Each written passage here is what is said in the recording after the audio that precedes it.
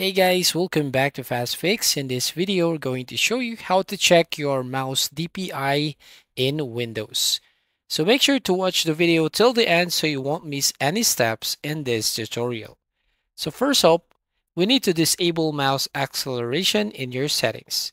To do that, go to your Windows search bar or search icon, and then you should need to search for mouse settings right there at the top. So type here mouse settings and select this mouse settings under system settings. And here, if you want to bring up to the advanced settings, just click on additional mouse option. Now here on additional mouse settings, as you can see, you need to select the pointer options right there at the top bar. And to turn off mouse acceleration, make sure to toggle off this option, enhance pointer precision. So uncheck this box here and then click apply and click on OK button. Once done here, open a browser. So you can use any browser, but in this sample, I'm going to use this Google.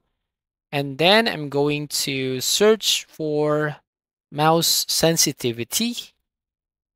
Okay, tap enter on my keyboard.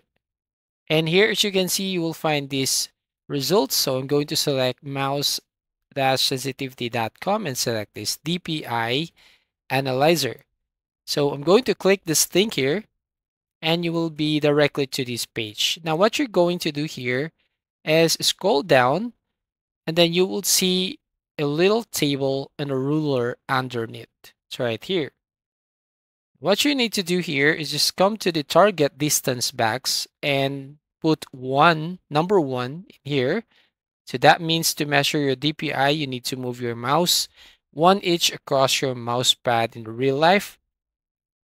Now, what you're going to do here, click and hold this red target on the ruler and then drag your mouse 1 inch to the right in real life.